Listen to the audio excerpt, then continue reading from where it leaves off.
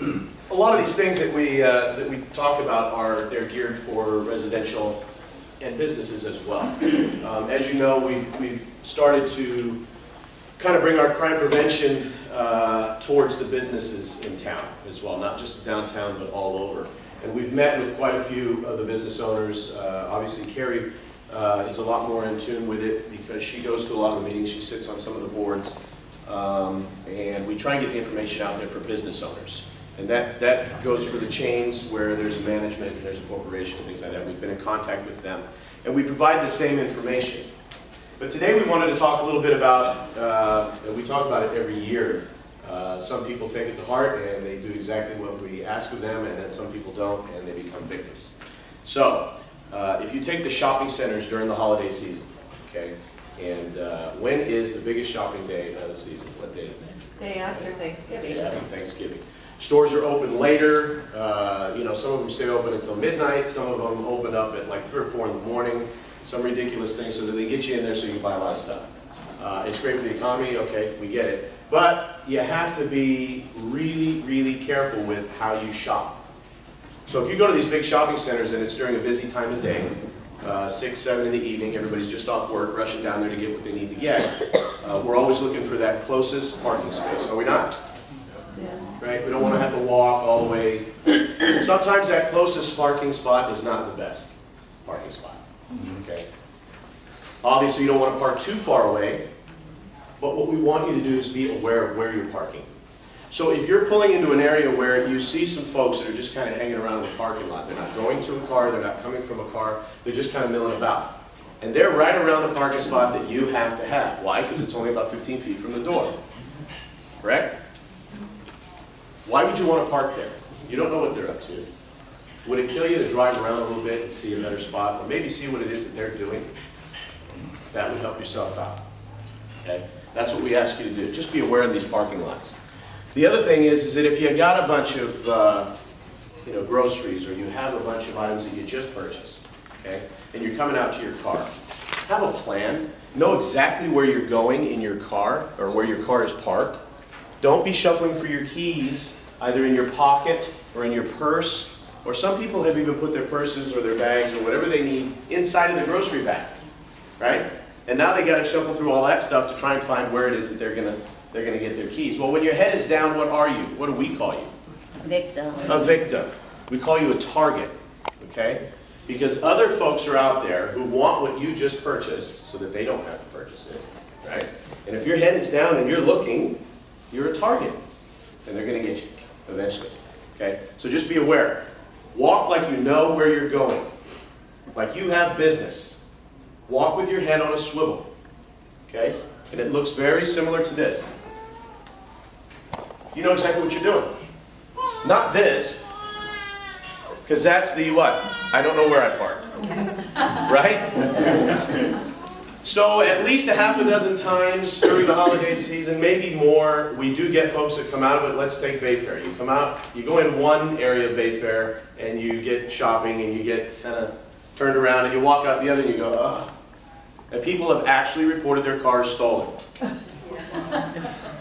I know I parked it right here. The space is empty. They stole my car. And then the officer will drive them around the parking lot because we know. Oh, it wasn't lot A, it was actually lot C, sorry. But that's okay. Just be aware, okay?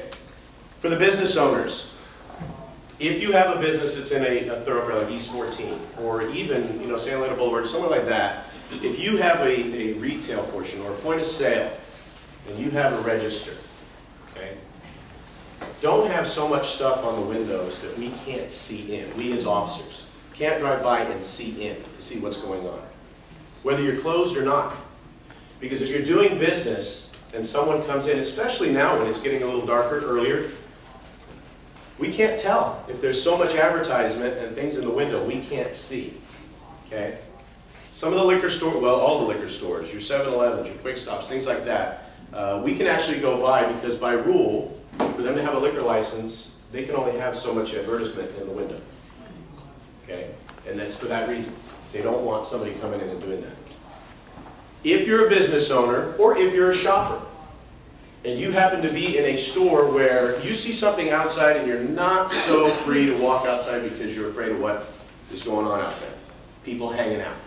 No apparent business to be there. You can call or have the business owner call us to come by. Hey, there's some suspicious activity, there's some people outside. I want to go to my car, but I'm a little leery about doing that. And we will come out for you, okay? Last year, I walked up and down the neighborhood right behind our police station.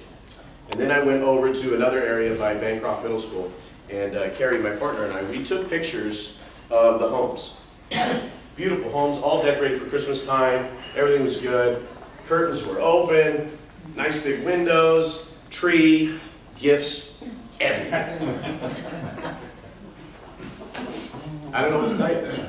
Those days are probably over, right? We're not going to do that. And so I would knock on the doors. Some people didn't take it well, but most folks did. They just didn't realize. Okay. The fire department will tell you about the lights. We tell you the same thing. Even if you have fire retardant or something that's on the tree itself, accidents happen. Just unplug it. You know, light it up when you're home, and you're going to be in that room. Okay. Packages in the car. How many of us leave packages in the car and go to another store? Yes, everybody. Be honest. Yeah. I don't. I just raise my hand to see if you guys right. Don't do it. Don't do it. We have an operation that we, and Doug can talk on it a little bit, that we do. I think there's only 1 year, probably in the last 10 years that we haven't done it. It's an operation where we go out and we'll have a vehicle, we put it out there, it's ours, and we'll put some gifts or something in it, something obvious. We'll surveil that vehicle and wait to see if somebody's going to be bad. We're nice. We do get a lot of people who will walk by twice, yes. You're only talking about packages that are exposed, right? I mean, if you have a covered trunk, isn't that okay? Well, if you have your packages in the trunk, Right, right. okay. But here's the thing about packages in the trunk. If I walk out of Macy's and I have all the packages and I go into my trunk, out in the parking lot, I open it, I put everything in there because now I'm going to go to another store. No. Those trunks are not, you know, remember what was it? We played tag or hide and go seek? Screwdriver. Ollie, Ollie, I'm for you. That's not a safety. No, they'll break right into that. Okay. But if you're just going to leave, then that's no problem. Yeah, put it in the trunk. Okay. Any questions about that? What you should or shouldn't do for that? It's just if you're putting it in the trunk, don't leave your purse on the shopping cart. While you're doing it. But I put them in the trunk, and then I drive to another location, to another store. If it's a big enough area, then they don't No put problem. them in my trunk. Okay. No problem. Yeah. I'm just saying, don't feel that your trunk is the safety zone. There's no way they're going to get into that. There's because the manufacturer made it so that that can't happen. Because that's not the truth. They will get in there. So this operation that we do is run through the holidays, and we have officers out there that are watching the major shopping centers, and we'll move it around a little bit so that we can get it in there. We do have folks that are going to be out there in the downtown area, you know, kind of a high presence. We have the bicycle unit out there, as we do every year, and we'll try and nip things in the bud so that you can have a great holiday. Any questions? Yes. So when you set up this little sting operation, does somebody fall for it every time? Do you catch somebody every time or no? Sometimes we do, sometimes we don't. I don't have the statistics on last year. We didn't do a bait car last year.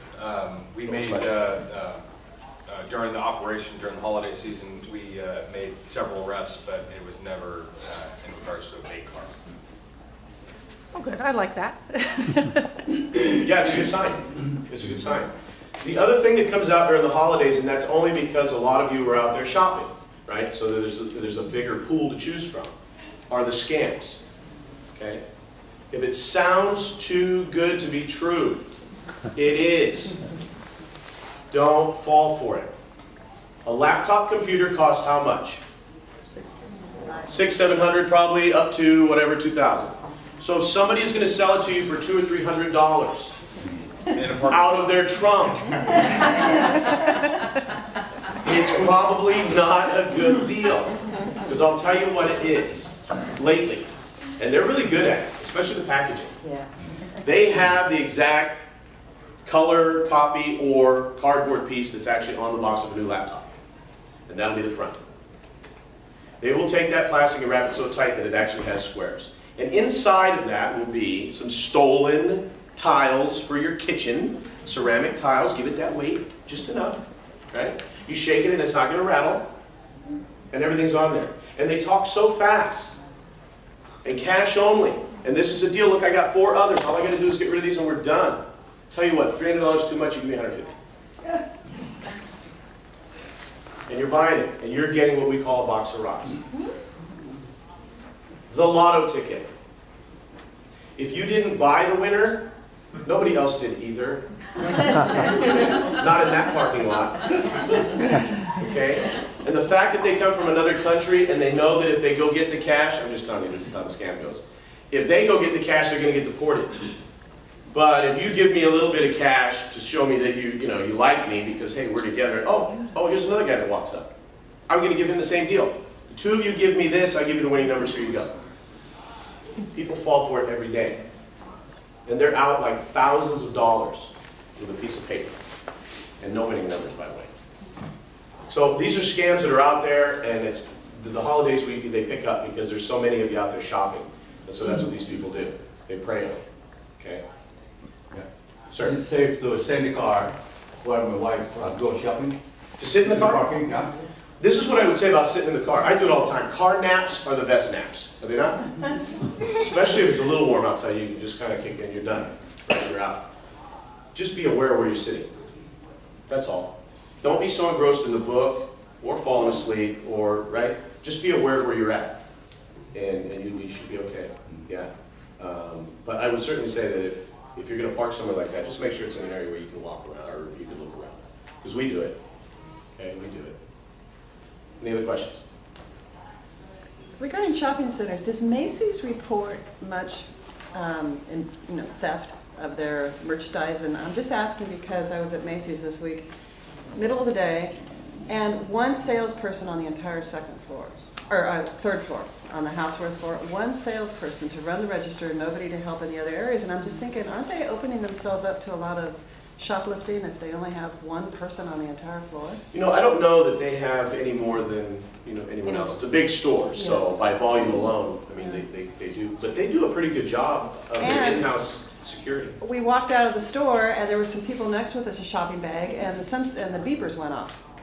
And we continued to walk, and they continued to walk, and there was nothing on us, nothing on our tags, but they might have had a sensor that didn't get taken off, but there was no guard. It happens. It happened to me the other day going out of one of the stores, and the lady says, "Don't worry about it." They had an issue with the. So you can imagine during the holidays, there's going to be a lot of "don't worry about it," because they don't have the time or the staff to take care of that. And traditionally, cashiers aren't the ones that catch people stealing. It's the undercover Undercover people that are